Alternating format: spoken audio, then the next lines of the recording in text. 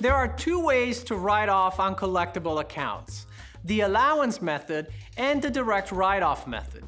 Only the allowance method is in compliance with GAAP. Under this method, the company estimates what portion of its receivables will be uncollectible. The estimates are based on the company's prior receivables collection experience. The accumulation of these estimates is reported in an account called Allowance for Doubtful Accounts, which is a contra asset account. The allowance for doubtful accounts has the effect of reducing the overall accounts receivable balance to what is referred to as its net realizable value. Net realizable value is the net amount a company expects to receive in cash from its receivables. There are two main benefits to the allowance method over the direct write-off method. First, by requiring that bad debt expense be estimated each reporting period, the allowance method better matches revenue and expenses. Second, by using the allowance for doubtful accounts, accounts receivable is reduced to net realizable value, which ensures that the book value of the accounts receivable carried on the balance sheet is reflective of what the company actually expects to receive in cash. Suppose that a company has accounts receivables totaling $1 million. The company determines that $40,000 of its account receivables may be uncollectible. This estimate is based on past experience that 4% of accounts receivables becomes uncollectible. The first entry would involve increasing bad debt expense and generating an allowance. The allowance will be a contra asset account to accounts receivable. Suppose that a customer who owed the company $1,000 actually goes bankrupt and will not pay any of the $1,000.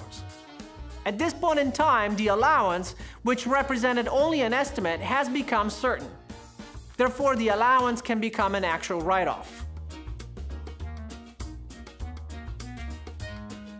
One of the methods for estimating bad debt expense is the percentage of sales method, which computes bad debt expense as a percentage of net credit sales, which is the portion of sales made on account, not for cash. This percentage is based on a company's prior collection experience and other relevant factors. The percentage of sales method adopts an income statement approach to estimating bad debt, since it treats bad debt expense as a function of sales. Bad debt expense is simply the amount that results from multiplying net credit sales by the historical collection percentage determined by the company, which includes considerations such as current customers and industry conditions.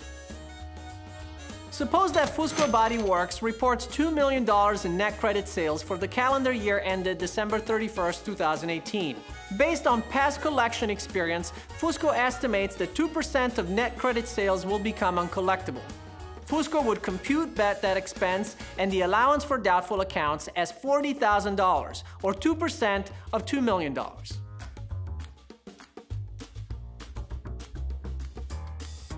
Another popular method for estimating bad debt expense and uncollectible accounts is the aging of receivables method, which utilizes a report that classifies customer balances by the length of time those accounts have been unpaid. This is based on the simple notion that the longer a balance is due, the less likely it is that the company will actually be able to collect.